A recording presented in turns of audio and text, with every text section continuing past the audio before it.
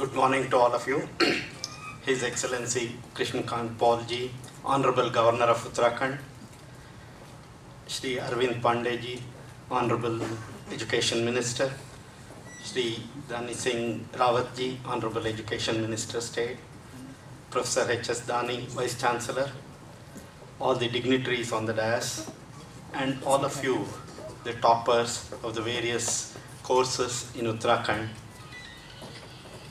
Ladies and gentlemen, it's indeed a great privilege and honor to be present here today in an event which is quite unique in the country. Probably this is one of the first of its kind where the governor of a state is initiated an activity which brings in the interaction between students and people of eminence in the country. It's indeed a great privilege and honor to be present here and talk to you about what ISRO has done in making sure that the country progresses and it makes use of the space technology. Today, my hearty congratulations to all of those who have become toppers in their respective endeavors, and also those who strived but did not succeed. Because it's not just the success that matters, it's also the effort that you put, and the difference between the real success and a setback is something which we need to understand and appreciate. I would like to bring to your kind notice that this is only a beginning for you. You are on the threshold of a great future. A future where you can make a great mark, not only for yourself, but also for the country. And it is this that we need to remember. While putting in great efforts, we can achieve great individual success. But individual success alone is not sufficient. It's only when you make use of the knowledge and skills that you have acquired for bringing in benefits of that knowledge for the benefit of the society that you make a difference to the living. With the success you have achieved, you need to realize that you have not reached your true potential. Because it is said, for example, one of the persons said that if you have not failed so far, it's only because you have not tried hard enough and you have not set your target big enough. So what potential you have reached today definitely should remind you that you need to put in greater efforts and you need to make sure that you set your targets much higher. And when you encounter setback, you also realize that you need to make much greater preparation to achieve success in future. Probably you are also familiar, Faraday, before he made a successful bulb, had tried hundreds of times and failed to achieve success. But then he said that I know of 100 ways of not making this work. But the point is, we need to be ready for not only taking success, but also failure in our strides. If you learn from others' mistakes, then you can be called smart. But if you do not learn from your own mistakes, definitely you will be stupid. So what we need to understand is that in the growth of our life cycle, we need to make sure that we look at how things have happened and achieve success on the basis of learning from others' mistakes. Today, India is on the threshold of becoming a great country, a country which everybody else will look forward to for seeking guidance. That is a true place for India.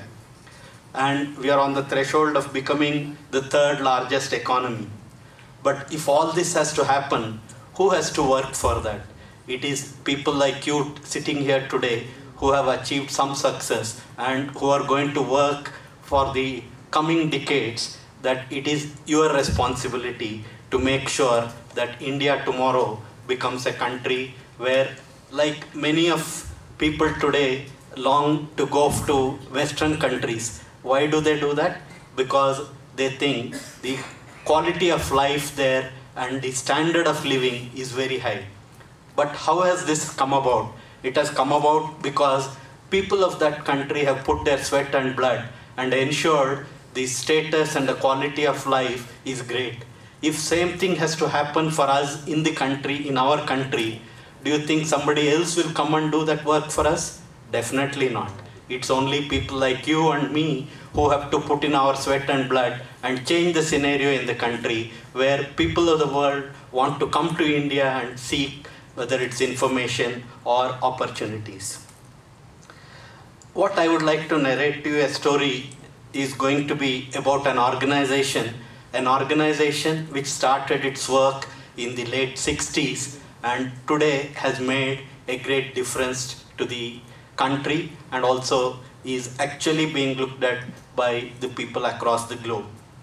Probably all of you are familiar that way back in 1957, the Russians put an object into space, the Sputnik.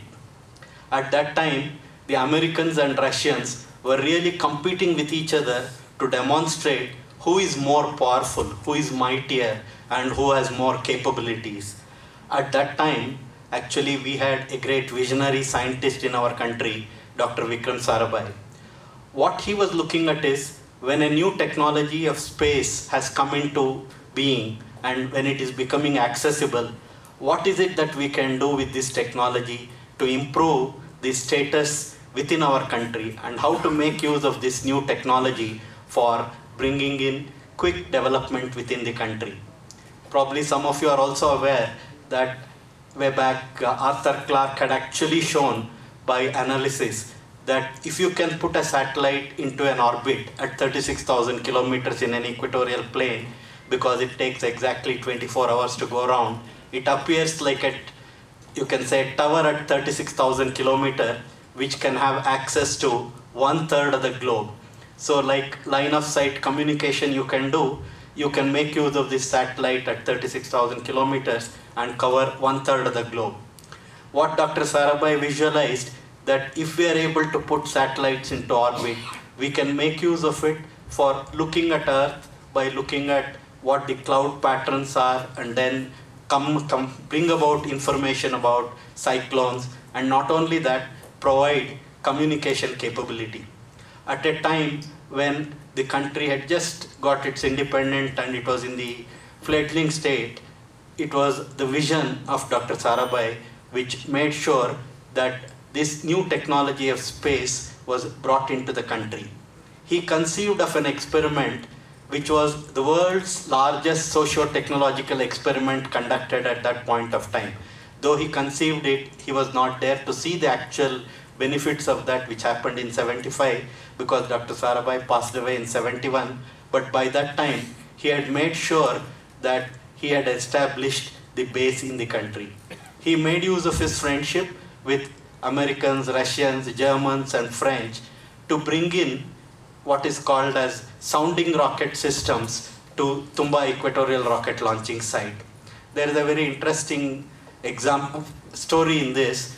When he initially brought these sounding rockets from Americans and Russians and French in the form of kits, it was to be launched in Tumba Equatorial Rocket Launching Site in the 60s. At that time, he had to make sure that the place where it was going to be launched, the beaches of Tumba, had to be vacated by the fishermen.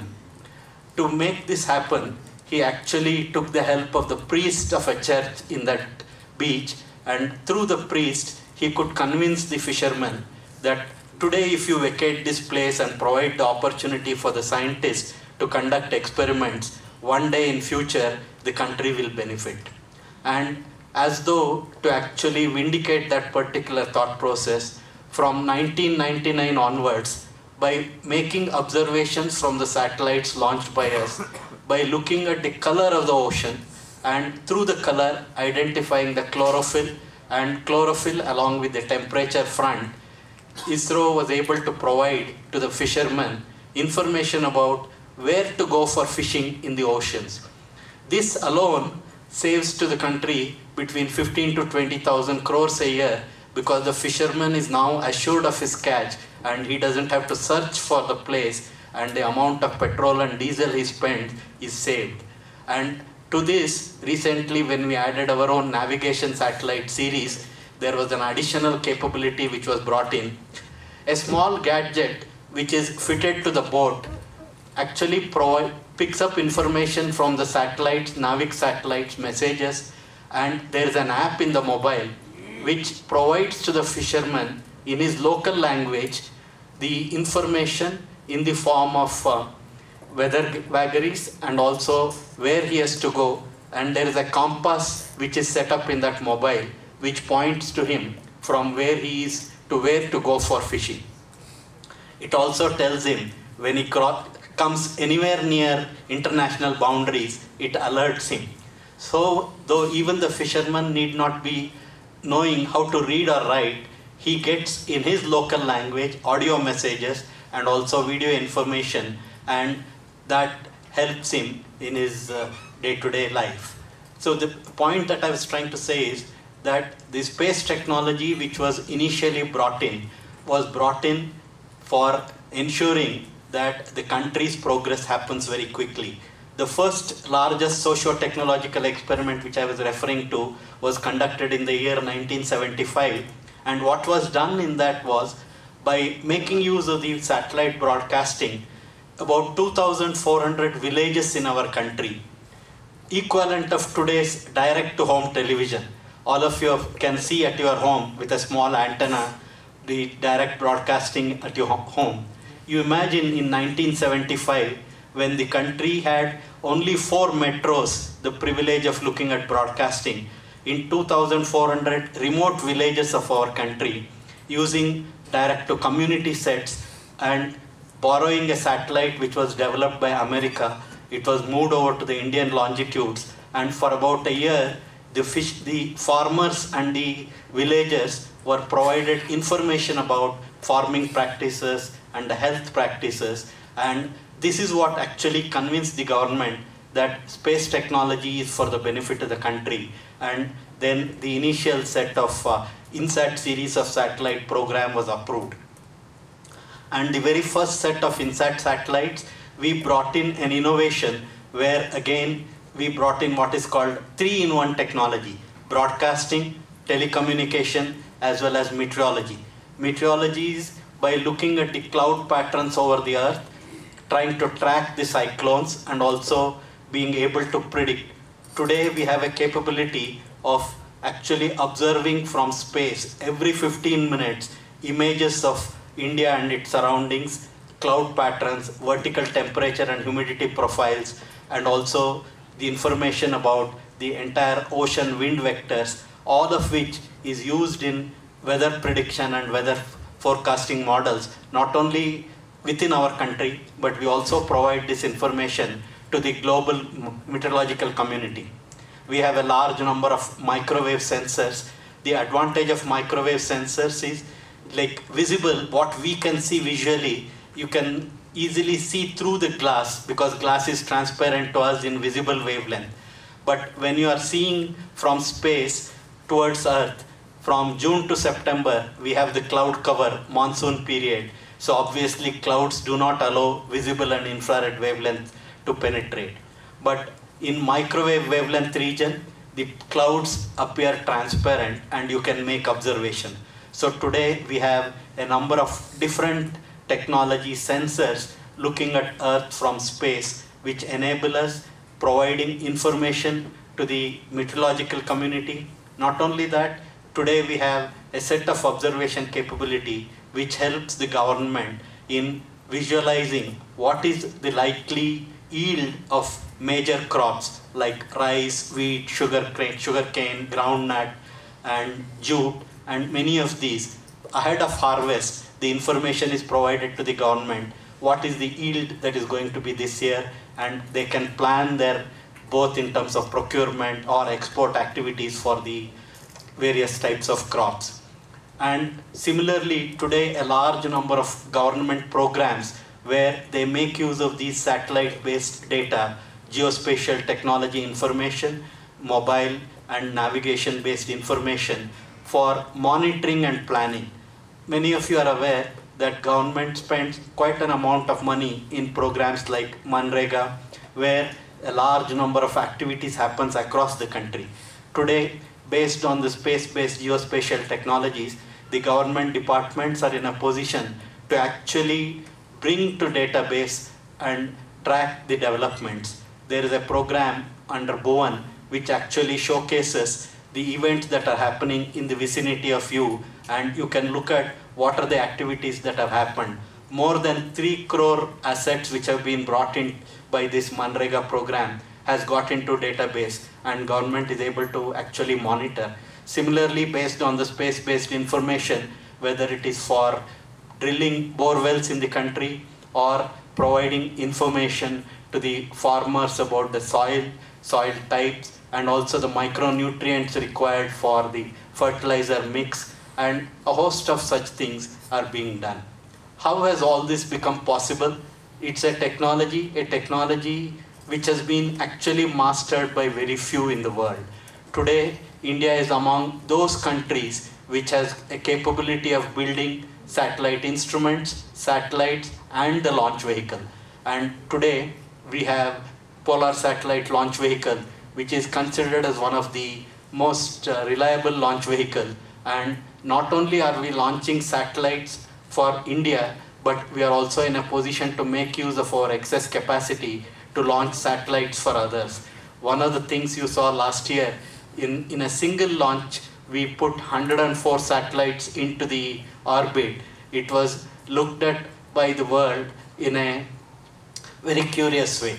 That day, on the February of last year, when we launched this, we also had in the launcher a camera which took the picture of each satellite being released, and we put this video on the web on the night of that day. And by morning 11 o'clock, more than 100 countries had downloaded, 1.5 lakh downloads, and this shows the kind of curiosity this event had generated across the globe. And they were looking at how a country like India is able to do this. Similarly, when you saw, for example, Chandrayaan mission. In Chandrayaan mission, though man had landed on the moon, a large number of probes had gone around the moon. The credit for discovering the process of water molecule formation and OH molecule formation and presence of these water molecules on the moon, the credit for discovery goes to Chandrayaan 1. And this is indeed a very significant development. Similarly, when we had Mars mission, and this was a mission which definitely gives you lessons, like I was pointing out to you, that if you do not learn from your own mistake, you will be called stupid. But if you can learn from others' mistake, you can be smart. And in this particular mission, it was a very difficult mission because globally only 40% success rate was there in achieving insertion of a satellite into the Mars orbit. And India became the first country in the world to actually, as an individual country, in its maiden attempt to put a satellite into the Mars. To appreciate the kind of complexity that existed in this mission, if you are told on the 5th of November 2013, when this satellite was launched by PSLV from Sriharikota, what the task for the satellite was that after traveling for about 10 months, a distance of 60 crore kilometers, at the end of that period, you imagine a space in a particular location, a 50-kilometer cube. If this satellite was not inside that cube on the 24th of September 2014 morning 7:30 a.m. to the second, then we would not have been successful in achieving the insertion of the satellite into the Mars orbit. So when after traveling so much time and so much distance, the type of forces that could have deviated the trajectory of this satellite was even sunlight falling on the satellite. You know that sunlight falling on any object produces radiation pressure. So such sunlight, when it is falling on the satellite during the course of these 10 months, could have deviated its trajectory beyond that 50-kilometer cube. Not only that, you need to make sure that your communication with the satellite is actually very effective, because till that time we had experience of only 36,000 kilometer distance, and compare this with almost 400 million kilometers away. So you need to have good communication capability. And on the satellite, even if everything is working properly, and if it is not looking at Earth with an angular error of just 2 degrees, then you have no way of communicating with that satellite. So and another important aspect you need to appreciate is the satellite, if you give a command from ground, it takes almost 15 minutes when it is at the farthest distance. And if you send a command, it will react after 15 minutes, and if it sends back to you the signal, it takes almost half an hour. Many of you, when you are turning on your laptops or your computer, you will start feeling fidgety if it takes a few seconds or few hundreds of milliseconds to boot up. Now you can imagine the people sitting at the console if they have to wait for about almost half an hour to know what has happened. So because of this, you cannot wait for real-time interaction or real-time intervention to the satellite. You have to build in enough intelligence into the satellite to make sure that satellite learns about the failures that occur inside that, bring up corrective action, and take corrective actions on that. So if that is not done, then the satellite will become useless. While our initial attempt was to make sure that this satellite works for a period of about 6 months, but the entire thing that had been planned went on so nicely that today the satellite is still working after 3.5 years. And right now, of course, we are going through a period, what is called whiteout, which means like though the stars are there in the near vicinity of sun, you are not able to see during the daytime because the sunlight actually dazzles you or saturates you. Same way, the satellite is in the vicinity of sun, and when you try to look at it from the ground antenna, because of the signal coming from the sun, the satellite signal gets masked, and this occurs over a period of time, and then subsequent to that we will be retrieving this, and we expect it to survive for many more years to come. Now what I was trying to tell you here is that these technologies of space, whether it is a satellite technology or the launch vehicle technology, all this technology has been realized indigenously. That is the most important thing. When the work was started in the early 60s, the first launch took place in the vicinity of a church, and the church actually enclosure was used for assembling the sounding rocket. Same way, the satellites that were built in Bangalore, they were built in the industrial sheds to start with. And today, we have established in the country one of the world's advanced technology capabilities of building satellites which can provide us communication, navigation, as well as Earth observation capability, and many sub-meter resolution imaging system which can provide very useful inputs for various monitoring activities. And all this, and one of the key things again in terms of the launch vehicle technology, if you have to appreciate that it's a technology which is not easily accessible to us because of the very nature of the technology. And right from the time when the sounding rockets was brought in the form of kits, today we have built within the country, making use of a large number of industries across the India, more than 500 plus, and this capability is built.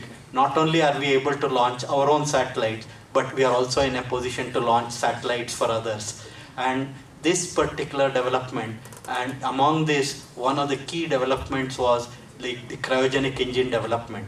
Initially, when this technology was being realized, there was discussion with the Russians for providing some technology transfer.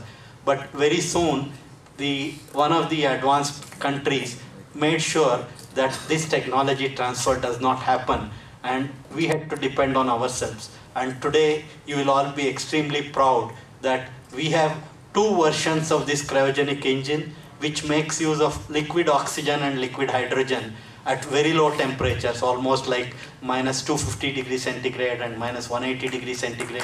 These fuel has to be stored and they have to be carried in the launch vehicle. And last year, we did actually the first GSLV Mark III, which will be able to give us almost 4-ton capacity, and 5 consecutive missions of GSLV Mark II using our own cryogenic engine we have launched.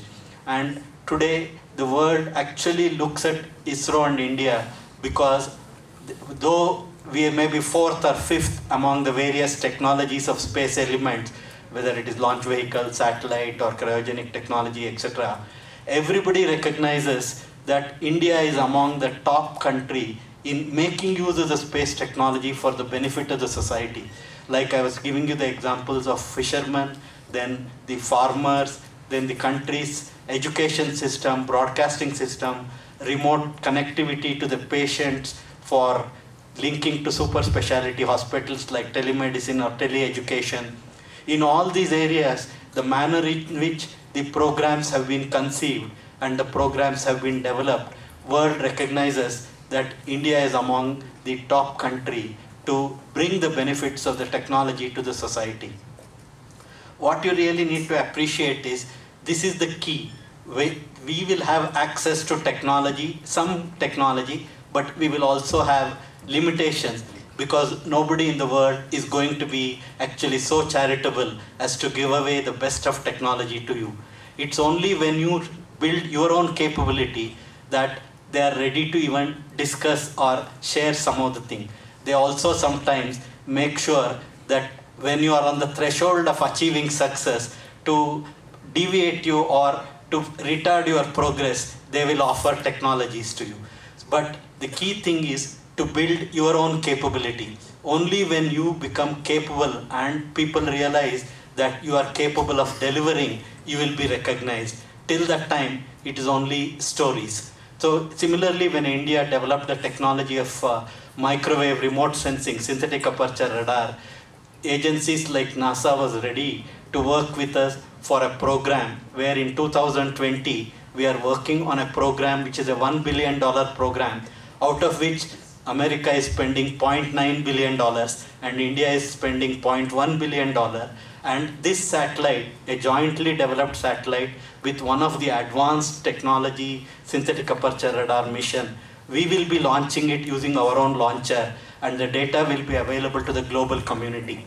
Such a recognition happened because of what was done in Chandrayaan, what was done in our own radar imaging satellite. So when people start recognizing that you are capable of doing things, they will come to you and ready to work with you, share the technologies. So this is one of the key takeaways you should understand, that unless you put in hard work and then increase your own potential and increase your own capability, then only you will become actually equal and you are ready to work with the contemporaries and peers. So this is one of the very important aspects in life.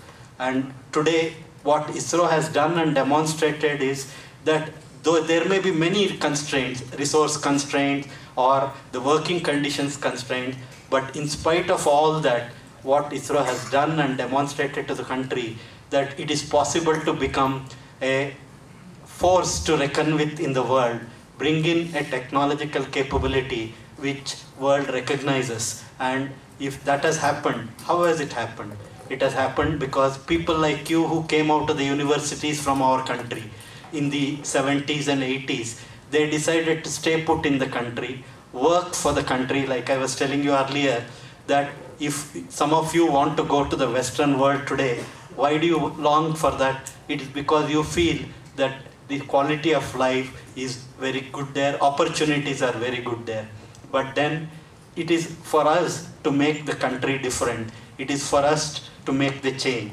Today, we have demonstrated by what has been done over the period that no matter what the difficulties are, no matter what the conditions are, if you put your target, fix your target, and you are ready to work, put in your hard work, and not be deterred by failures. And again, you may be knowing that first attempt of our launch vehicle, whether it is SLV, ASLV or PSLV, or even GSLV Mark 1, in all of them, our first attempts were failures. But then the culture that was established in our organization was such that you should not be deterred by failures. It's only sometimes these failures which teaches you the real difficulties and the complexities of the problem you are facing.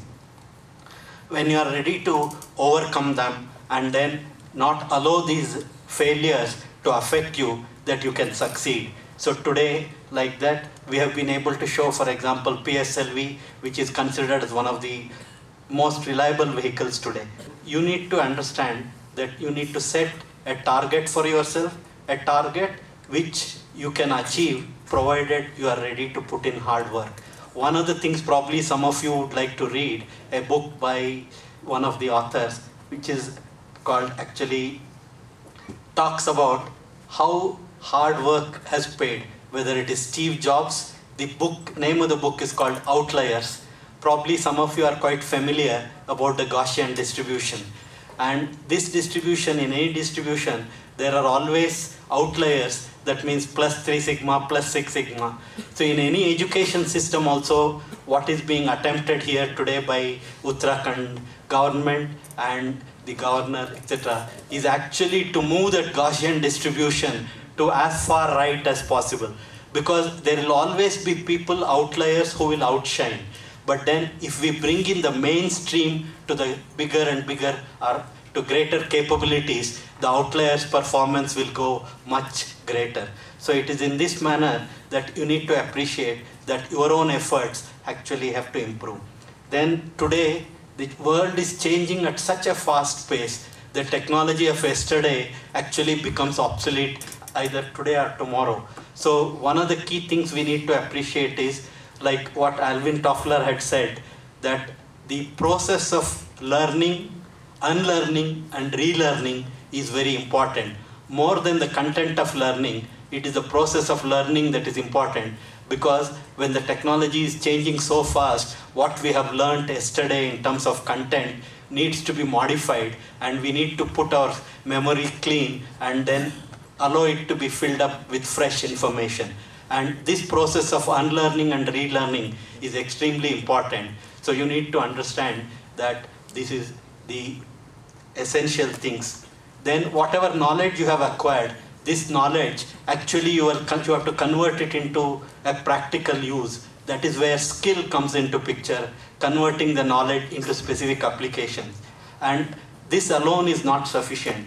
You also need to have character to determine what you have learned, what way it should be used, whether it should be used for good things or for only individual benefit or for the benefit of few. Just to give you one of the examples, that as the technology advances and when you bring in newer and newer capability, many times it is not easy to comprehend all the consequences or the impacts of that.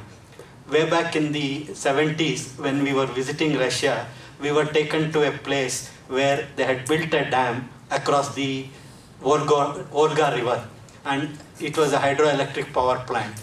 We went there to see. We were shown in that place a fish lift. In the middle of the dam, there is a lift for catching the fish downstream, taking it upstream and leaving it. We were wondering what's happening here. There is a dam which is constructed for the hydroelectric power plant. Many of you are aware that in Russia, for example, caviar, the fish egg, is one of the delicacies, and it's a huge export market. What they found when they constructed this dam, the fish like Solomon, which swims thousands of miles from sea to freshwater joints to lay their eggs, their path got blocked because the Volga River had put a huge dam, and these fishes it was not possible for them to reach the freshwater destination, and the fish egg production had come down drastically. Initially, the fishermen used to catch the fish downstream, take it upstream and leave. Then the government decided that they will put a lift and do this transportation of fish from downstream to upstream. The point is that when you are trying to look for actually technological advance of bringing in hydroelectric power plant, you are disrupting one of the nature's mechanisms, and then you are bringing in certain difficulties. So in the same way, today when we do many technological developments, many times we really do not appreciate its impact, and we come to know of that very little later. One of the key things you need to appreciate in the world is your ability to observe things and observe nature. We can say that today all the technological advances that have happened is actually the ideas borrowed from nature, but then developed in a manner which is very different today. So if you are able to understand that this technology has both its good use and bad use, whether like atom bomb or atom for nuclear power or for potential destruction. So that is where your character and your so-called samskara of our country can make a difference. From the age old, the people in our country, the sages and the rishis, had told us that if the planet, life on planet has to survive, it can survive only when you have a sustainable living approach. If you exploit the resources available on the earth beyond its regeneration capability, then we will be actually depriving the future generation of life on earth. And of course, you also have heard of people trying to make the multiplanetary species, like whether it is Elon Musk, etc. But while that is one side, we definitely need to make sure that Earth remains a habitable place for the future generation. And if that has to happen, it's only through sustainable living. And if this sustainable living has to happen, it's only when we appreciate that the technological things, changes and advances that we are bringing, we should bring it in such a manner that it remains actually sustainable, and we need to bring in methods of generating energy and resource usage in the country with newer capabilities. Today, science and technology is growing, and growing at a pace where it is phenomenal. Quantum mechanics, quantum technologies actually is reminding us some of the things that actually our great sages were talking about, whether today's world is a real simulation world we are living in. There is a lot of discussion which is going on, which some of you, I am sure, will be spending your time and effort in understanding the complexity of this. One of the things that is being said today is like whether what we live is a real life or is it actually a simulation. This is the way things are going on. But we should be open, and we should be open to our own heritage. And it's only when we actually test the sayings on today's scientific and technological methodology, like what you can take as you putting it against the touchstone, verifying it against the touchstone, that you can accept the veracity of statements. So you all have a great future. Let me take this opportunity to remind you that you are on the threshold of a great life. You have tremendous opportunity, an opportunity where the like of which probably did not exist during the earlier decades. And it is for you to make sure that these opportunities are effectively utilized by appreciating that you need to acquire knowledge, you need to improve your skills, and you need to improve the character and appreciate how you should use the skills, whether it is for your own individual benefits or for the benefit of your society, and through that make India a great country of the future. So let me take this opportunity to thank the Honorable Governor of Uttarakhand for giving me an opportunity to share with you some of the work what we have done, and also remind you of a great future. So let me again appreciate this whole effort and wish great success in your life. And thank you very much. Any questions you have, I'm ready to